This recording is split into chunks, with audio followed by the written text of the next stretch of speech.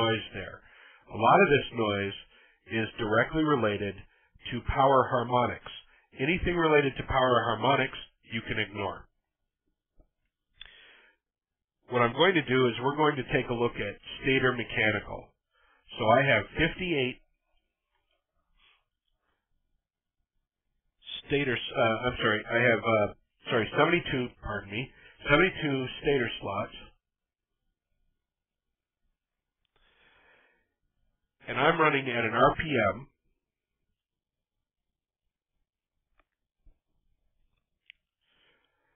of 29.779 hertz.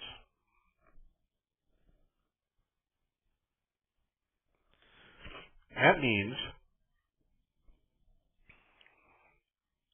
that I will have a center frequency of 72 times 29.779, okay, 2144.08. 0.088. Now, if I have a stator problem, like for instance those loose coils, I will then come up here and I will see, I will add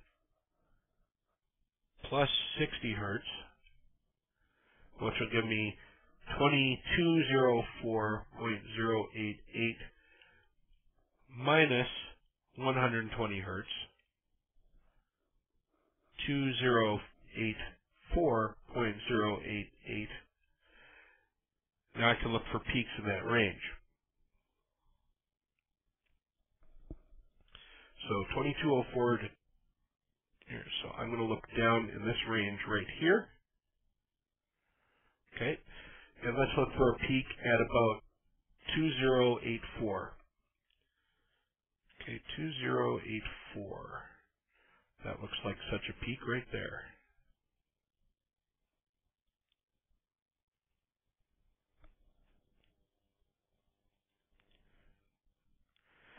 Let's see where it is.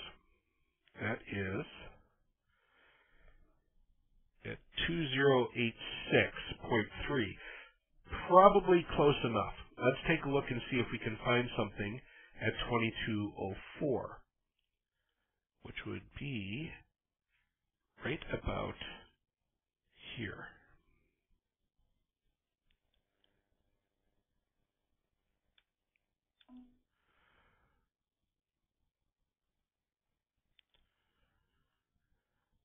$22.07, that next one beside it might be.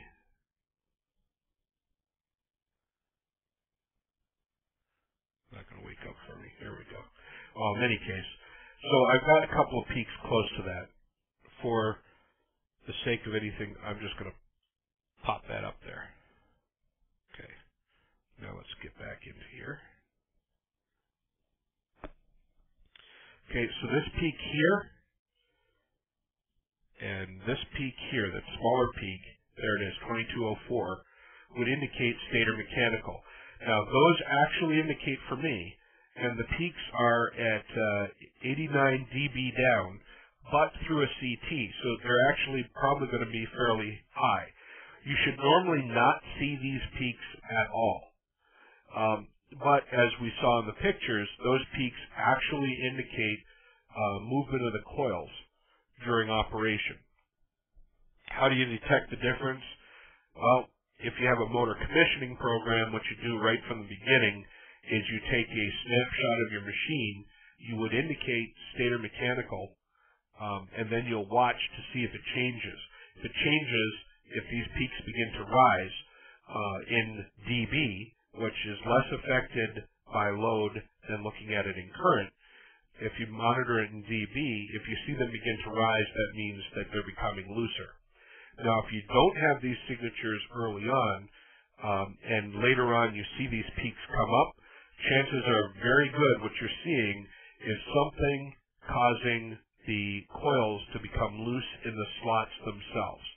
That can happen over time due to shrinkage of the insulation system, or if the machine was not properly manufactured or repaired and is basically glued into the slot and it comes loose later on. Any questions so far?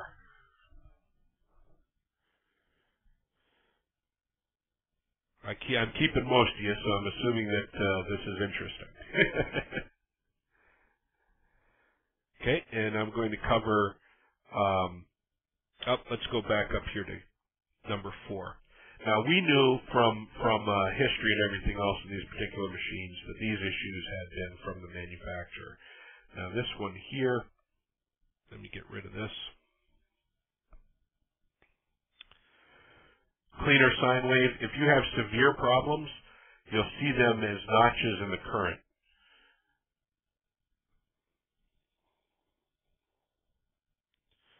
Okay, similar machine, same model number and everything else. Let's take a look at stator mechanical.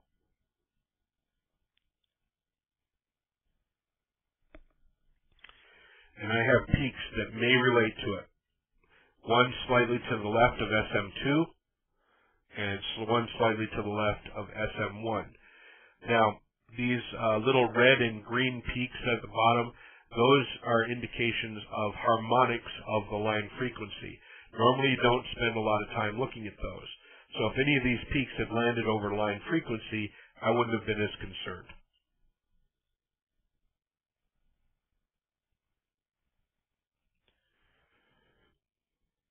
Now, just for fun, we're going to take a quick look at a DC machine. Now, we're going to look at the incoming power up to the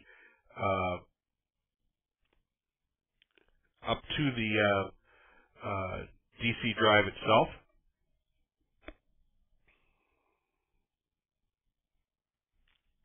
And as you can see, there's a little bit of stuff in there, and so on and so on and so on.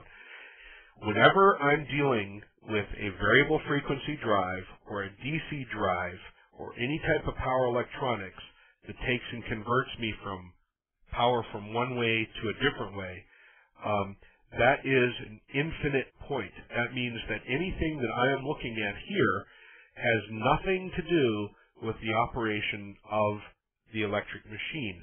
All I'm looking at is everything upstream up to the point of the drive itself. So I look at high frequency data.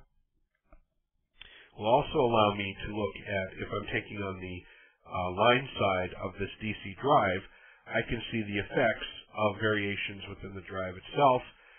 This is top one is current, bottom one is voltage. You can see the notching and so on. If I want to take a look at the actual DC motor, I will come down here, take a look at my DC machine itself. There's the power coming in, and you'll notice that it looks at it like it's about 0 or very close to 0 amps, very low current. This is actually a machine that takes a lot of current. I measure my current going to DC machines in terms of, using AC amp probes.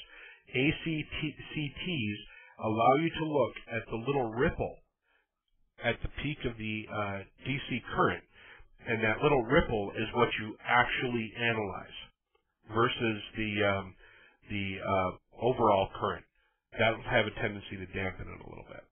But right now I'm looking at the actual DC machine. In DC machines, the main areas you're going to detect things, and I'm just going to do a quick introduction to this. If you want to know how the drive is operating, you look to the left.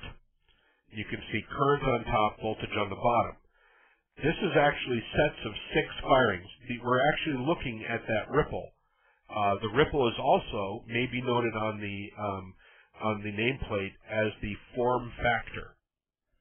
Okay, so you see it's varying about 15 amps across time. This is in a loaded machine. And here's the voltage down below. The notching. This is actually the notching that's occurring as the SCRs are firing. What I should see in my frequency on the right-hand side here